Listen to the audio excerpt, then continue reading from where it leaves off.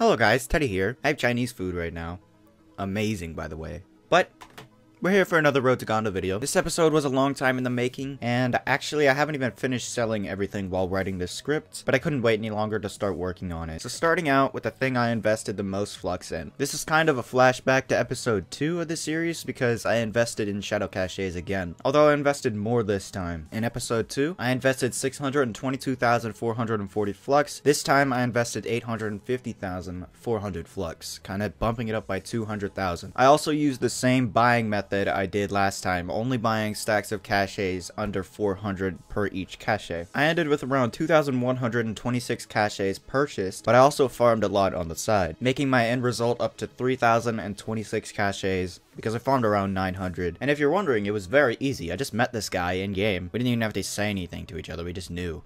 We're like Sasuke and Naruto, we're like a perfect fucking team, dude. Selling at $499 each, I made 1,060,874 flux just from the caches I purchased. For the caches I farmed, which was the 900 I farmed, selling at $499 each, I made 449,100 flux. Combining both, I had a total of 1,509,974 flux. Taking away the investment, I made 659,547 flux profit off Shadow Tower Day this week. If you're wondering how much profit was made off of the investment only the 850,000, the 2,000 caches, I made 210,474 flux profit from the caches, so still the majority of it was the one that I farmed, but you know, that's still free flux.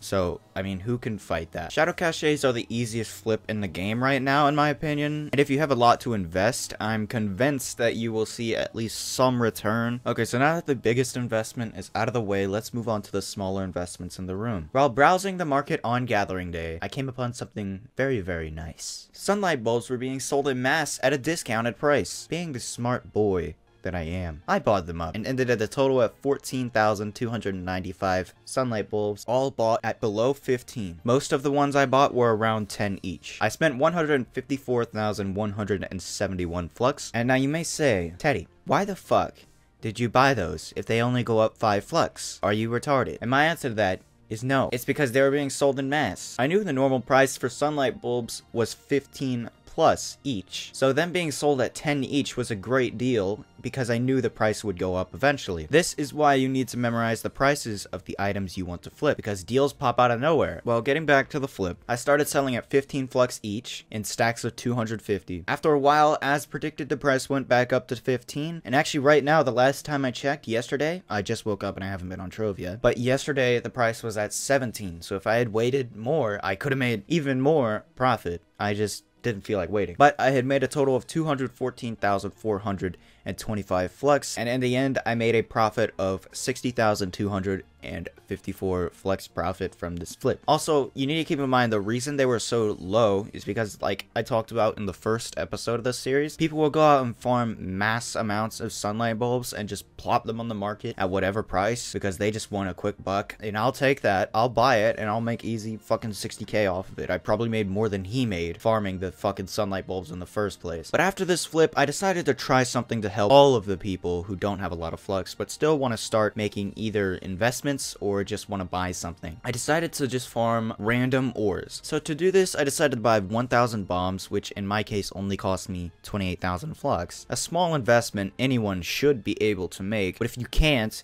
you could always just run around and lasermancy it, but like, I mean, that's really gay, so I didn't want to do that. Then I chose to start mining in Candoria because it seemed like the best choice, because one, golden souls spawn there quite frequently, and primordial flames also spawn there, as well as just general shapestone, formicite, infinium, you know. Now on formicite and infinium, I decided to stop mining those around 20 minutes in farming because it took 2 bombs to get one of the infinium ore veins. So 2 bombs equals 56 flux. I figured 1 vein of infinium selling at like 4 each, that's probably not enough to make back that cost. So I decided to just stop mining infinium because I figured it just wasn't worth it. Something else very important to note is you should prioritize golden souls, as golden souls are 900 each, and I was able to get 71 of them off of golden souls alone. I made 63,900 flux, making back all of my flux and making profit off of just golden souls. So if you wanted, really, you could just go into Candoria and start mining golden souls.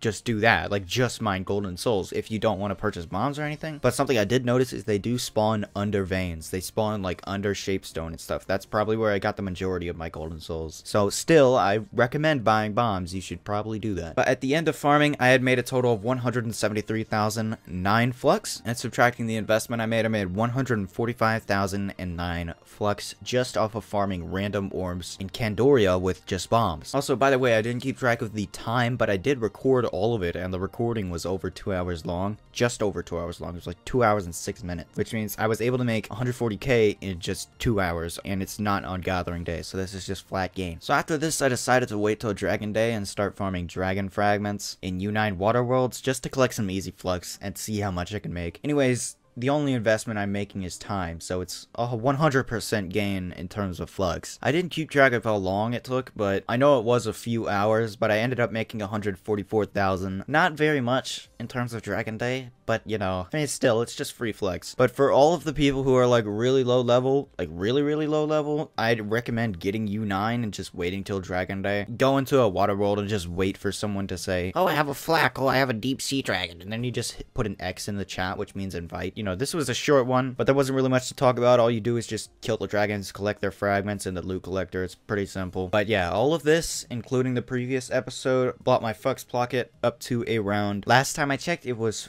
5.4 million. And at this rate, I'll have Ganda really fast. Like, faster than I expected, but, you know, that's pretty good. Anyways, I hope you guys enjoyed this Road to Ganda episode. And by the way, no, I will not give you my flux, you lazy fuck.